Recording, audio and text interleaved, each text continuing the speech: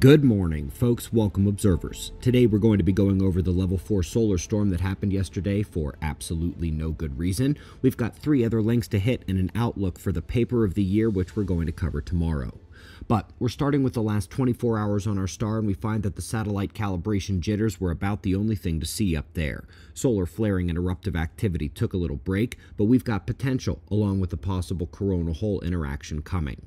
Let's begin with where we started yesterday. The CME impact had occurred and it drove level 2 storms initially. But then in the wake of the CME, the magnetic field of the solar wind whipped around and Earth's magnetic field just couldn't take another twist.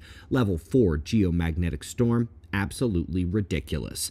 Luckily, it was just localized and regional issues technologically. A few satellite orbits degraded. There was a 3x increase in electrical fires, which is actually lower than normal. Zoom went down worldwide at the exact moment the field whipped. But it's not what happened technologically yesterday that is scary. It's what the event implies.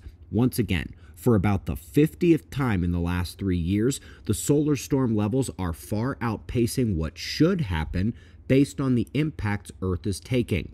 These signal the continued collapse of the magnetic field strength as the ongoing excursion of our planet leads us to the next stage of Earth. Folks, tomorrow we're going to hit a paper on that topic and how bad the Lachamp event really was 4 cycles ago. If you are impatient, you can track it down here. Folks, what we're in for is going to make what they call climate change look like a picnic. In what we're watching on our star the rest of the week, these sunspots are incoming and with just a touch of development could begin releasing big flares anytime. In the solar wind, it may be just 3 or 4 days until we're back in storm conditions if the stream from that southern coronal hole hits us. We're eyes open for all of it. Quick notes to close here. They found the absolute most ridiculous planet orbit ever. It's going polar, vertically orbiting a binary system. Nothing like that has ever been seen before, and it's not even supposed to be possible, at least not without a planetary capture event. Now we've got the second paper here of the last decade suggesting that the universe is spinning. Now, 2 is not a big number, but truth sometimes screams at you when you see it.